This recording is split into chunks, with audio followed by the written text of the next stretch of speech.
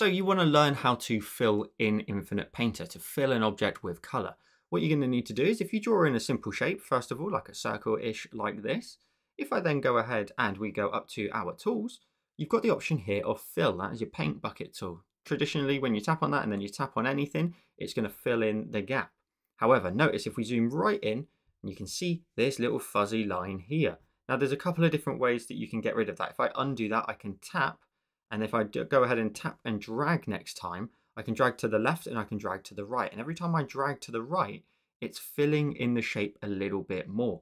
And you can see now I've got rid of that little line there. So that's how you would do it with the paint bucket tool. Another option you can have is if you go to your brushes, as long as this fits the design that you're making, if you go ahead and you go to the option of fills here, if you use something like the solid fill here, you can go ahead and draw in the shape that you want. So I can draw in a circle and it's going to fill it in for me automatically.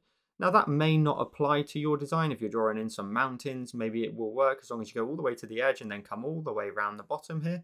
I can then fill in some mountains. But with different brushes, there will be different styles. If you were to use something like a paintbrush and the drying, for example, and you draw in a circle, it's going to have tiny little gaps. And if you go ahead and then try to use the fill tool and then drag in that space, you're going to first of all potentially get a slightly different color compared to the brush that you're using, because the brush here has a slightly more diluted look to it. When I go to drag and fill in here, you can notice how if I try to fill it in to fill up all these white gaps as well, it eventually just pours out. And it's just like if you were to just fill up a cup of coffee too much, you just tip over the edge. And that is exactly what's happening there. So on some occasions, it's actually best to just simply not use the fill tool. Maybe increase your brush up to a certain size and just go ahead and just fill in the shape a little bit manually. Take your time to just fill in the shape how you need it. But again, it's totally dependent on what it is you're drawing in Infinite Painter. Another style that you could use is to use the selection tool. If you go up to your options here and you go to edit and you go to the lasso tool, for example, you could go ahead and draw in whatever shape it is that you want to draw in. So such as something like this. And now you've made this selection, which means if you then go up to your create options and you go to fill and you tap in that space, it can only fill in the space that you've got selected. All this area up here and below is not available to the fill tool. It's only going to fill in what selections you have.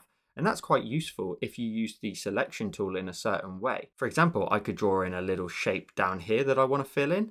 I may want to draw in a shape here, and I may want to draw in a shape up here, followed by another one over here. So we've got 4 shapes in total. I can then go to my fills tool. I can tap in one shape. I could maybe even change my color, change it to blue, tap in another shape, change the fill tool, change it to another color, and then so on using the selection tool. So that's another way that you could fill in if that applies to the design that you're creating. Again, this is very much dependent on what it is you're creating and in what different style. So hopefully that answered your question on how to fill using Infinite Painter. I have a bunch of tutorials on my channel and I also have a bunch of helpful how-to videos. 2 of them you can see on the screen now. So make sure to check out the channel for more Infinite Painter content. Thank you so much for watching and I'll see you in the next one.